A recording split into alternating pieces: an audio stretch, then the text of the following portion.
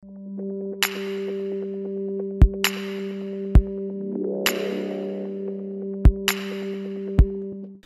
guys, and welcome to this new video tutorial. If you are looking for a way how you could fix Windows 10 stuck on the update screen, then this video is for you.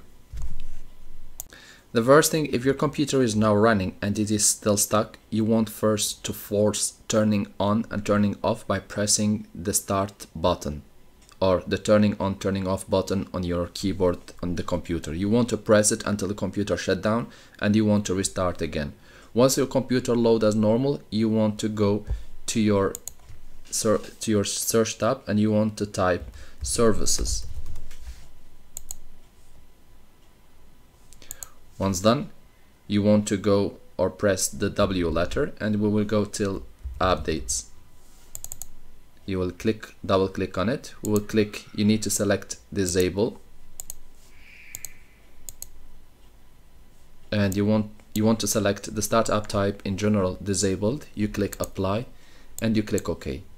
Once done, you can go ahead and close your services.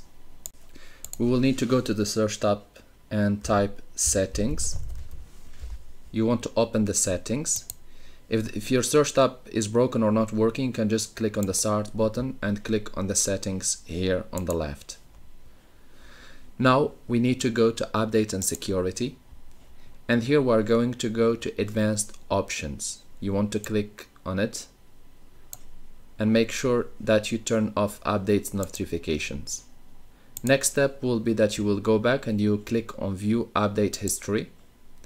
And here we are going to click uninstall updates.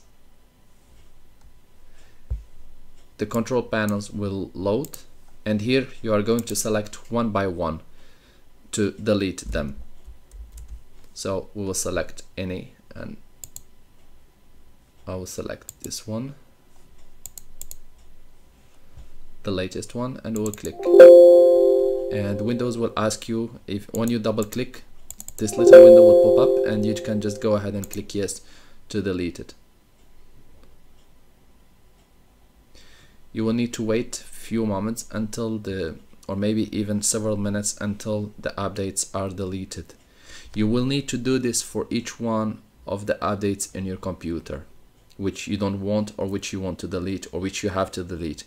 If after an update your computer got stuck or is broken or anything, then you might think about the latest update to be deleted only. As you can see guys, the operation is completed and you can just go ahead and click restart later.